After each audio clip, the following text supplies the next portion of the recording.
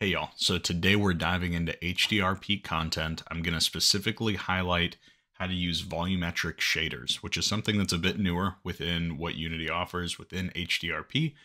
Offers a lot of heavy hitting capability, and I have Quixel up in the background, soon to be Fab, because I am snagging a few high fidelity assets from here during the period that all of these assets are free to use for anybody. So I'll go ahead and jump over into the hub, and I'm going to create this in Unity 6. This is 6020 F1, and I'm going to do an HDRP core project called Volumetric Shaders. Let's create this project, and I'll see you in there. So while this is loading, basically the project that I want to tackle today is something a bit spooky, a bit Halloween themed, since we're in the month of October. And I think what I want to do is put a pumpkin up on something like a stump in a kind of forest scene with a lot of volumetric fogs on the ground. Now, the reason that you would use something like a volumetric shader instead of just a regular volumetric fog or fog post-processing type effect is because this one specifically allows you to view the fog from outside of the confines of the volume that the fog lives within. So it's a really neat way to visualize pretty complex kind of wisps or fogs or whatnot. Wow, and actually that loaded extraordinarily quick. So no need to cut. I can actually just jump straight in. So this is our HDRP scene loading in. Awesome. So now I can go ahead and exit out, go to Window, Pac-Man, come over here into High Definition RP, go to Samples, and we should have Volumetric. Here we go, Volumetric Samples. So I'm going to go ahead and import this. All right, so I have all of my assets here in a folder. I just closed out my volumetric fogs, or my volumetric shaders rather, and I want to pull these folders into my project. So I can see that volumetric is down here underneath HDRP 1703. I'm going to come into assets and create a new folder and just call this Quixel. Now inside of here, I can drag in my folders, and we will let all of that load in. Now this has different resolution of normal maps for these assets, and I don't intend on doing anything like an LOD system. So importing all of this is probably a bit overkill, but I'm going to go ahead and import it just so that I have it. I can use it as options. Also worth noting that these do not come through by default with something like a mask map already created, which is that metallic smoothness AO, I believe is the third channel on a mask map. And these come through individual albedo, normal, maybe there's a roughness. But essentially, you have to kind of play with it a bit. You could go in and generate the mask map using something like a substance painter quite easily by importing the textures. Or you can go into Photoshop if you want to go old school and just pull them into the colored channels themselves. However, I'm just going to make do with what I have so I don't make this a 30-minute tutorial. So now I have everything here in a folder, and I have my volumetric samples here. So we can go into the prefabs. And we can go into, here's our volumetric heart. Let's just see what this looks like. So this is what one of these volumetric shaders looks like. And you'll notice that it does pick up the light behind it, which is great. So I'll go ahead and delete that, and let's find, so we have cloudy sample, foggy orb and light, fumes, ground smoke. Let's do some ground smoke. I'm pretty happy with that. It's picking up the light nicely. And now what I want to do is pull in a few of these Quixel assets. So I'm going to pull in the mossy ground first. Pull this right over here. And I'm going to create a material.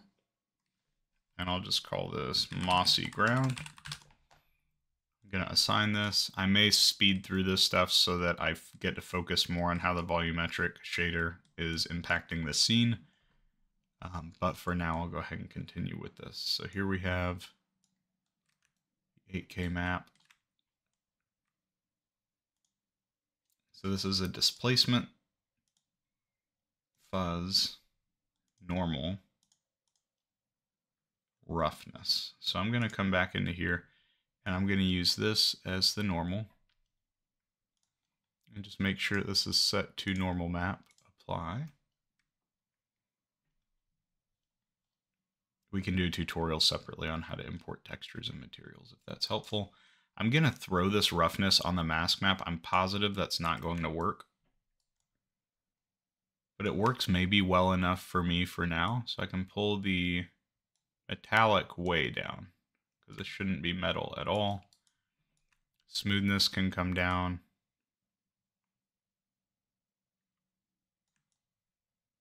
Something kind of like that I'm okay with. It's not ideal, it's not perfect, but it works for now.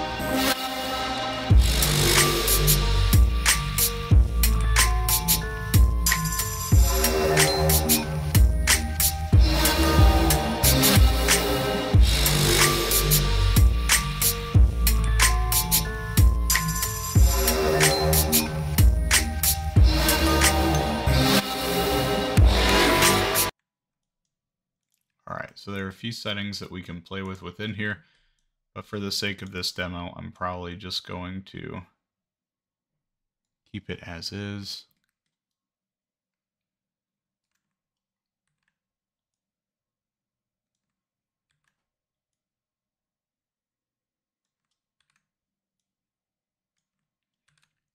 And I know this is sloppy, but I'm just going to go ahead and do something like this, where the smoke is in here. Perfect. So all I've done is duplicate the smoke. Again, I'm not working in the most efficient capacity, but I think it's going to do what we want it to do as far as our effect and getting something made quickly. Cool. So now I want to go into sun.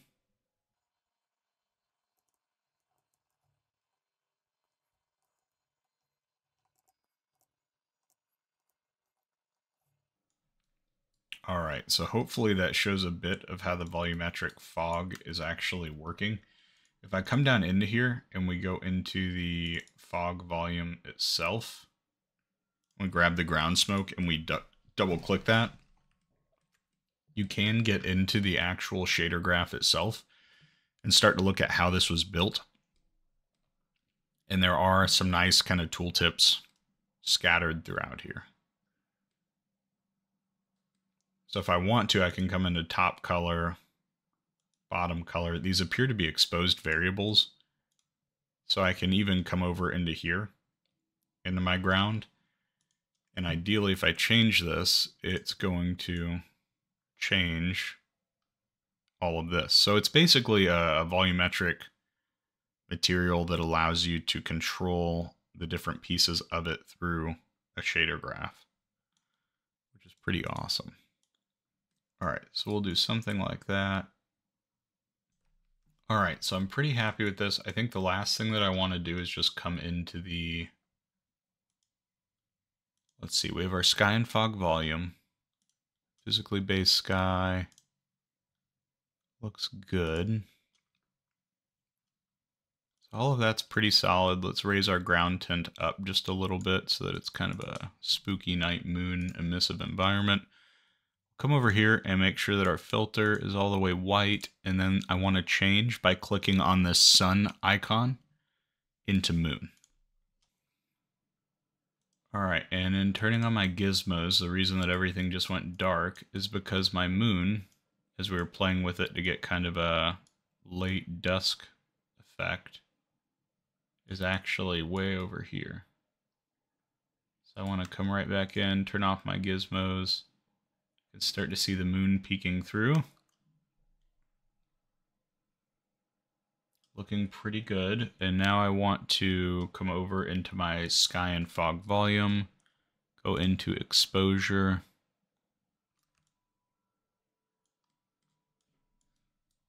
I want to work at it just like that. And I'm just going to pull this back up so that our moon starts looking a bit more like a moon. Then I want to come in here, maybe we'll add in a bloom.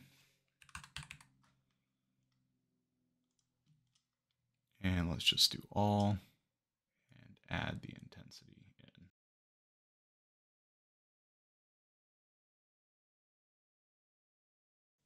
Maybe next I'll come back into one of my maps over here and assign that as a surface texture.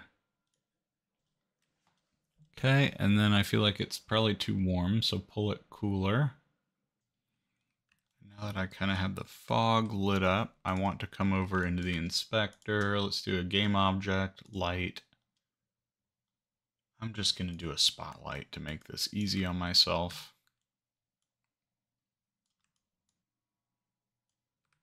And then I want to move this over this way. Let's turn on gizmos, open up that angle. And I want to turn off, okay, good. No shadows. Volumetrics, yeah, it's kind of cool.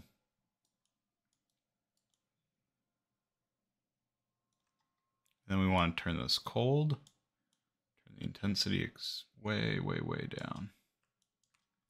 Turn off the gizmos.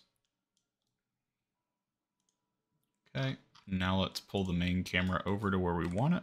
I'm going to use this preview button over here. Pull it back. And I feel pretty fine about that.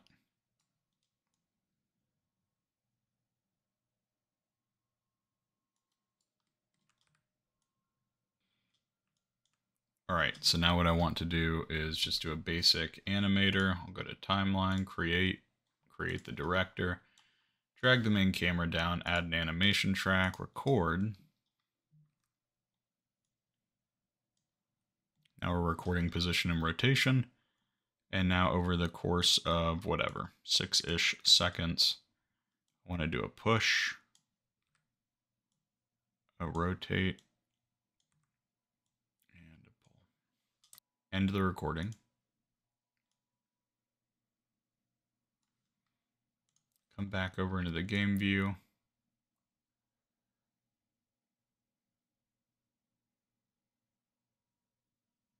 And grab that, which is pretty good. I'm pretty happy about that. Still feel like I'm losing way too much detail on the trees, so perhaps I can come back into my spotlight.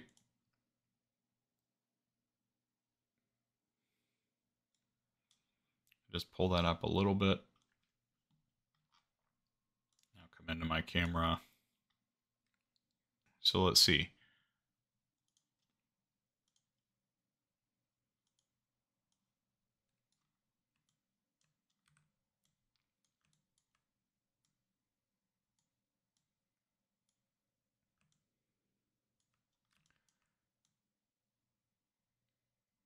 Perhaps there's a wild looking orb here. I think that works for now. Let's see what that looks like. So if I come down, something like that. Now let's just hit play and see what our camera looks like.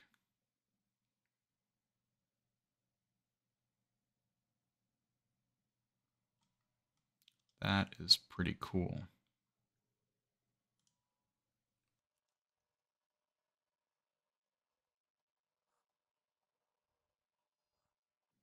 Now let's have something kind of creepy here. It's animating through. So now I can come over here and I will grab the main camera timeline, drag my foggy orb down here, add an animation track. Boom.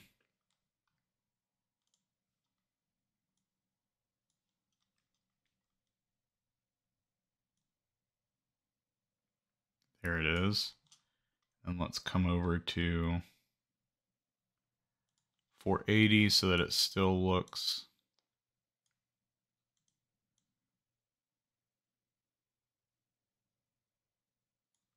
something like that. I'm pretty happy with that. So now let's stop the record, come over to our scene and hit play. And now we have something that's probably spooky, eerie, a little sci-fi.